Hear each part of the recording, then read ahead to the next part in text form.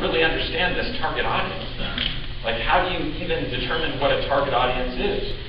Well, I'm going to dig into some of the tools you might use, the way you might think about this, but really the kind of the emblematic fail here is where, say, an attorney decides that they want to blog and they spend a bunch of money on a blog, and they have a consumer-based practice that they're talking with everyday people, and yet they put out a blog that is so full of citations and legalese that even lawyers don't want to read it, right?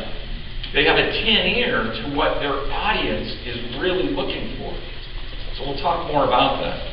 And then target time. So different types of marketing take different amount of time, right? So very simply, you can, with a bit of research up front, I'll always argue that you do the research as to whether your target audience is seeing any of your marketing, but you can just cut a check for a lot of advertising like that billboard or a radio ad or what have you.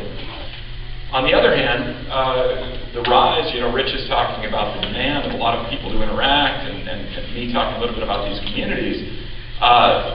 There are a lot of fantastic free platforms out there, but they require more of your time. And even within social media, blogging, that takes a lot of time, whereas possibly answering questions online takes less time.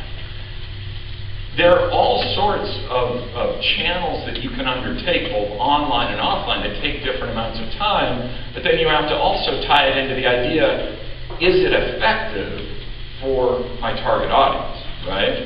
So we will wrap all of these together, but this, I'm trying to reach my target audience, I have a certain amount of time to do it, but how much am I going to allocate? And then there's this interplay of how much I'm willing to spend versus invest myself into my marketing.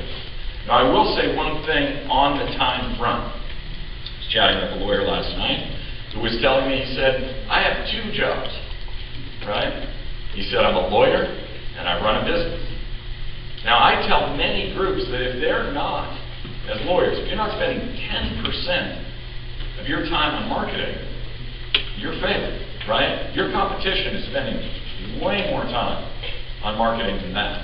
So I told Bill, he can raise his hand if he's interested in showing himself up, but Bill was saying, I probably spend twice that time in marketing for my practice.